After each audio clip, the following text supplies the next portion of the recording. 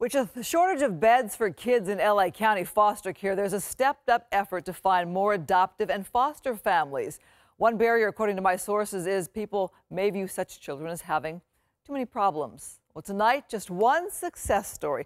Darnell Cates is proof of what the right fit, the right adoptive parents can do for a child from foster care. Movie star good looks. Wow, look at Darnell and Maya. This was prom night and quite the send-off at the Cates family home. Darnell's mom. It's just a blessing. It's just a blessing. And Darnell, I want to cry. As these young couples prepared to toast, evidence Darnell is indeed loved. Going through everything I've been through in life, I thought I'd never see this day.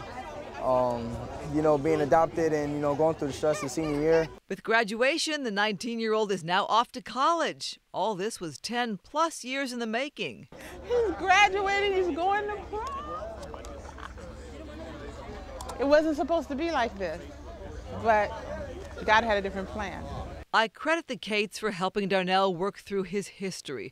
Mary even invited to graduation the birth grandmother he hadn't seen in a decade. She, too, hadn't seen him since he was a little boy.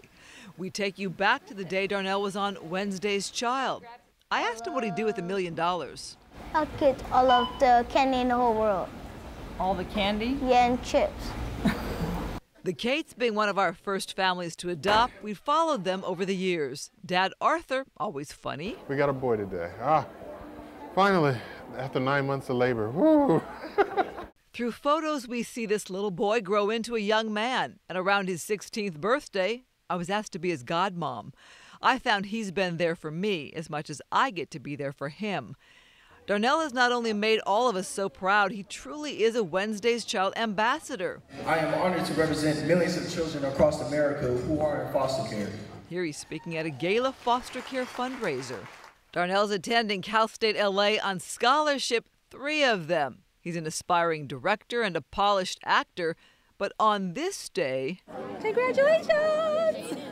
he was just a teen with a longtime girlfriend and going to prom. The best part of this day? Being able to share the experience with my best friends that I've gone through in life and who have actually looked out for me and getting to celebrate our success.